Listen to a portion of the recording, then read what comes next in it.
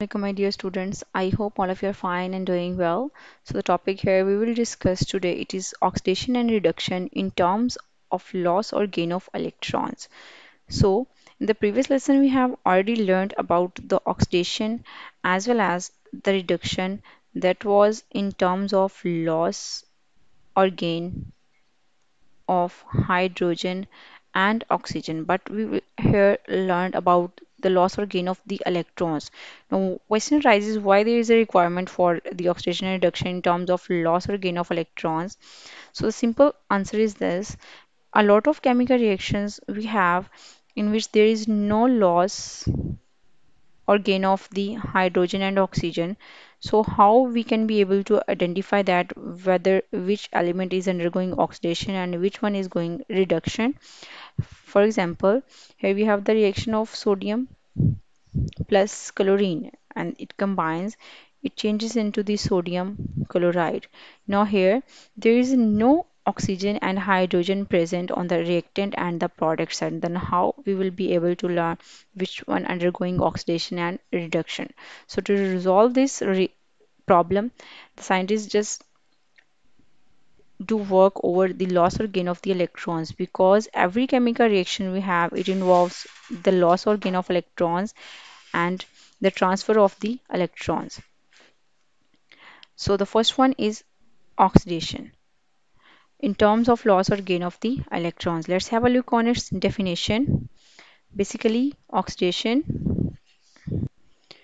So the oxidation by definition we have it is the loss of electrons in an atom, ion, or the atoms in the molecule during a chemical reaction. If we have a chemical reaction and there are the atoms or the molecules that are going to lose the electrons, then in turn they will have the process of oxidation.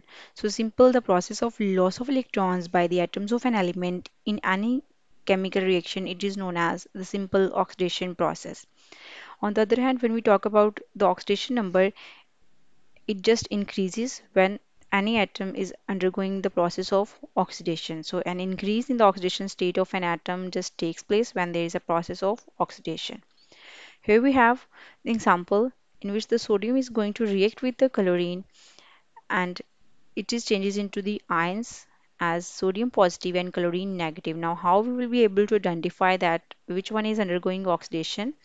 So if we talk about the metals that are from the periodic table group 1, group 2 and group 3a, these metals have the properties to lose the electrons, and when they lose the electrons they are undergoing the process of oxidation. And here we have the metal which is sodium from group 1a.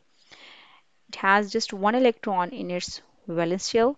When it is going to lose that electron from the valence shell, it changes into the cation and carries the charge positive. So here the sodium loses the electron, so it undergoes the process of oxidation. On the other hand, if we have the group 2 elements like magnesium, it loses two electrons from its valence shell and carries the charge magnesium plus 2 and undergoes the process of oxidation by losing two electrons from its valence shell. So this was a simple overview about the oxidation process. Then we have real life examples of the oxidation process. If we have an apple and we just started to cut it out and we just kept it in the open environment for some time, after some time we just have a look that it started to change its color from white or off-white to brown or dark brown. It's mean here the process of oxidation takes place because that apple is having then iron, and when this iron just reacts with the atmospheric oxygen that is present in the air, it changes into the iron oxide, and that iron oxide product is having dark color or the dark brown color. On the other hand, the second example of the oxidation from daily life we have it is the process of rusting of iron. When we keep an iron product or any iron item in the environment and it may have the contact with the air, plus there is also the moisture present, then there is the rusting of the iron started and it just becomes the porous layer, and after some time it started to flakes away from the surface and the new surface just came in contact with the environment. So the rusting of the iron and the oxidation process of an apple in which its color is changes. This is the simple example of the oxidation from our daily life. After the process of oxidation, we have the second type which is known as reduction. So a reduction, it is the reaction in which an element just gains one or more electrons. This is known as the reduction. So simple, the process of gain of electrons, it is known as reduction. And when there is a process of reduction, there is just the oxidation number decreases. So decrease in the oxidation number takes place when there is a reduction process. A simple example, here we have an atom in which the atom A and B.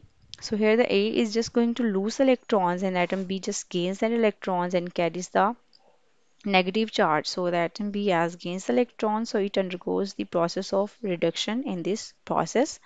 And the atom A, as it has lost the electrons, so it undergoes the process of oxidation.